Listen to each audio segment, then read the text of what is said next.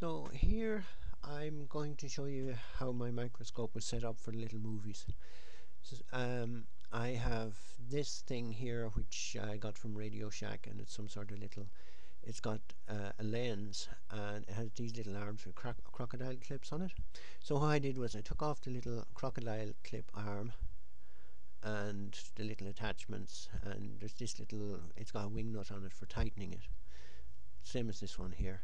So you just tighten up the two little crocodile clips together, and you've got a little bit of movement, and you've got movement in this little webcam head too. So there's quite a few things adjustable, and you attach it to the firmer part, like of the clip. There's one part of the clip is loose. You just attach it to the firmer part and then adjust it, plugged into the computer until you got a clear image. Now before you adjust this, I meant to say that you need to have some sort of slide here, and just use the focus ring to focus in on whoever's on the slide before you do that, because basically with the microscope it seems that the distance through here is pretty much the same. It was for me anyway. So then you come about a centimetre away. So you got to be a little careful here, because this is metal and this is glass, so you don't want to scratch it. So that's something I need to work on, but so far I haven't done too much damage. This is also a little bit of an issue with plastic, so if this was just solid metal it would hold on a little bit firmer. Anyway, so it's this is 40, 100 and 400 magnification, and that's pretty well perfect for what I use it for. Here is another microscope. I think this has a 500 magnification, but this is an old piece of junk that basically I got it for maybe $5, and it shakes like it's everything's loosey goosey on it. So it might be useful for checking stuff when I have this attached up to the computer, just for checking it before I stick the slide under this. Yeah, so the webcam, this webcam here, this is the USB section. This webcam here is this thing. So it's Facecam 1000, 7 blah blah blah DPI. And I'm just going to click this image off. I'm going to show you. We can zoom this in. See, it's for Windows 7, Mac and Linux. So it goes back as far as SP2 for XP. Okay, now what else have I got? Oh yeah. So this is a little piece of magnification I did. So this is at 100x. So there's it's onion epidermis. This is a prepared slide. On a prepared slide. And I'm going to go to 400x now. So it's going to take a minute to adjust to the light.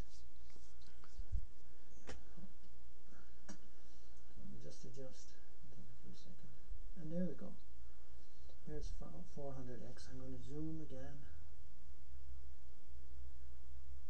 So you can actually zoom through the cells. So these are anyway. I'm going to stop this.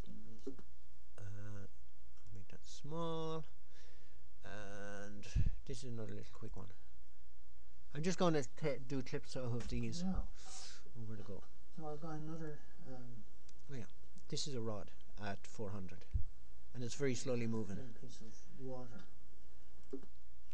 Knock this one off. I didn't know. Sometimes I don't know. Creatures of the mud. Can't remember. Little green things. Green strands of algae. This is the last little thing I'm going to show you. So here we have another little sample.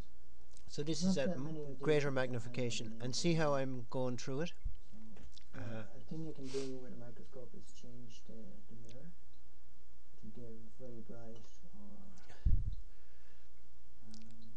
or different kind of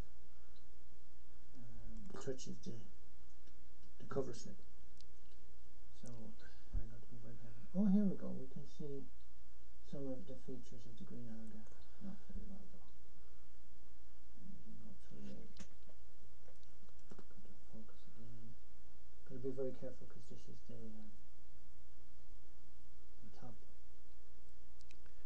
So it's actually pretty good. Anyway, I am going to stop this now and see what this recording is like. Anyway, that's how I did it. It's pretty easy and pretty cheap conversion of a optical to digital microscope. Plus, if you buy a little digital microscope, it's no comparison to the optical ones. Absolutely none. And you spend maybe $100 or whatever, and you don't get anything close to this type of magnification. Plus, you'll be in some weird file format that takes up about a gig per second or something crazy like that. Anyway, that's it for the moment. Hopefully, you'll try this at home. Thank you. Bye.